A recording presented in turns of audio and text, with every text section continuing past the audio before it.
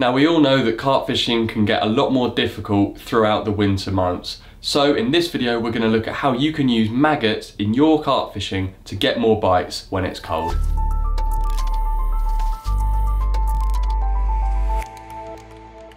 Now it's not totally understood why maggots work so well for carp, particularly in the winter, but there's no denying that maggots as a bait throughout the winter months consistently outfish loads of other baits on all waters up and down the country. Some people think that the movement is key. That's certainly what I think about maggots, is when they're wriggling around on the bottom or they're moving and writhing around, they simulate a natural food source for the carp and something that might get away if they don't go and eat it quickly. So I think that movement is definitely key. Also, of course, there's the fact that particularly red maggots look quite similar to a very natural food source for the carp, the bloodworm. Very importantly, a carp can eat a lot more maggots before it gets filled up than it can boilies or high oil and high protein pellets. So each maggot that gets eaten is another chance that you could have had a bite when the fish would have otherwise got filled up eating boilies or pellets. In the warmer weather, if you've ever tried to fish maggots on a lake which has got lots of silverfish, you'll find out that very quickly the bait is stolen from your hook and you're fishing with no bait very quickly. However, in the winter when it's cold, all fish slow right down and the silvers won't be so interested in stealing your maggots. You will sometimes find on some bodies of water that a maggot ball or a PVA bag of maggots is wiped out by roach, bream, tench, that sort of thing very quickly. But if your local water isn't overrun with small fish, then I'm sure you'll get away with fishing with maggots and getting through to the carp. To use maggots in your carp fishing, there's two rigs that we would advise. One is a pop-up presentation and one is a traditional bottom bait rig. We'll move on to the use of PVA and also loose feeding maggots later on in this video, but for the moment let's look at those two rigs and how to set them up. To tie a standard bottom bait maggot rig, you'll need the following items. Some coated hook link, like this dark matter braid. Your hook of choice, we like to use a size 6 or size 8 wide gape. Some silicone tubing, a maggot clip, and lastly, a baiting needle, some scissors and a stripper tool. Some people prefer to strip the coating of braid with their teeth though, so a stripper tool is an optional extra. To start the rig, peel off about 8 inches of coated braid. Then strip back approximately 3 inches of the coating. You can do this with your teeth or a tool like this one.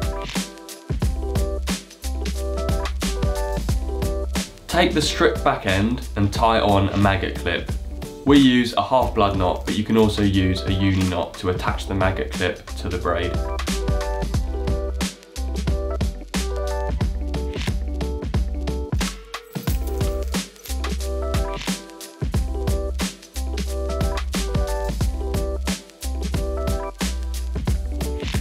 With the maggot clip attached, now cut and thread on a 2 to 3 mm section of silicone tubing.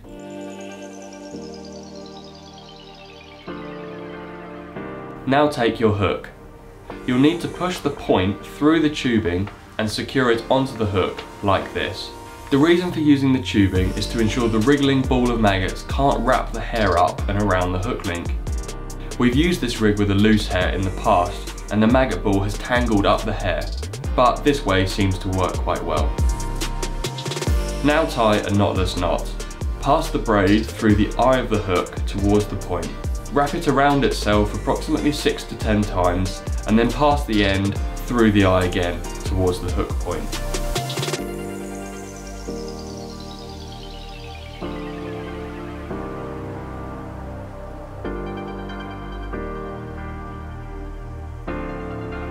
Now tie a figure of 8 loop knot in the end of the rig.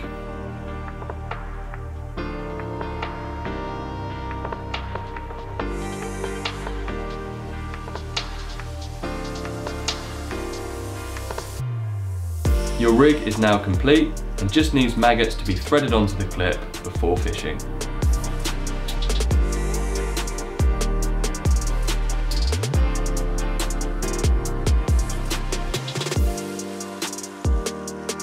Alternatively, you may like to use a popped up maggot rig. We like to use a popped up maggot rig if we're fishing over light weed or very soft silt. This pop-up rig ensures that the maggot are popped up away from any debris or weed on the bottom. To tie a popped up maggot rig, you'll need to use most of the same items as the first rig, but swap the silicone tubing for some split shot, and swap the maggot clip for some buoyant foam and a needle plus some cotton thread. So now to tie the rig. Just like before, you'll take your 8 inches or so of braid, stripping off the 3 inches at the end. But instead of tying on a maggot clip, just tie an overhand loop.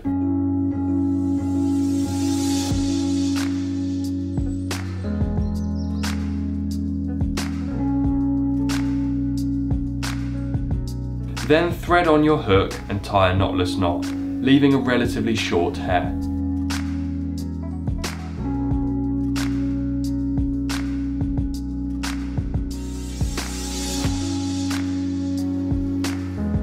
At the other end of the rig, tie a figure of 8 loop knot, which is used to attach the rig to your lead setup. Break the coating of the braid just under an inch away from the hook, just enough to then pinch on a split shot.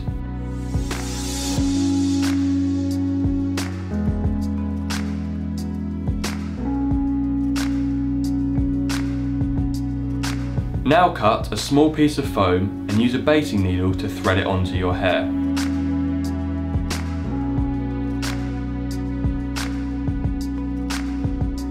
Cut a short length of cotton thread and place it through the eye of your sewing needle.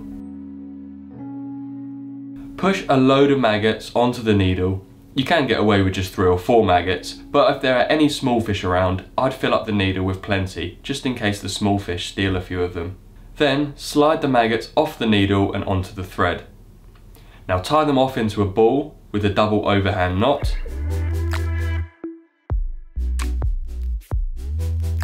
Take the tag ends of the cotton and pass one of them through the loop on your hair rig. Then tie it on with a double overhand knot.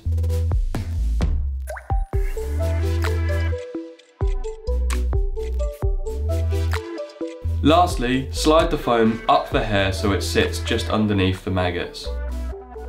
Trim the foam down a little and test it in the water, just to ensure that the maggot ball sinks slowly. This setup ensures that the wriggly maggots can't get stuck in low-lying weeds or tangle the rig up, as the foam holds them up and away from any danger. In conjunction with using maggots as a hook bait, you can also use them as loose feed to try and evoke a feeding response in the carp, get them feeding and give you more chance of catching. One option is to use a PVA bag of maggots.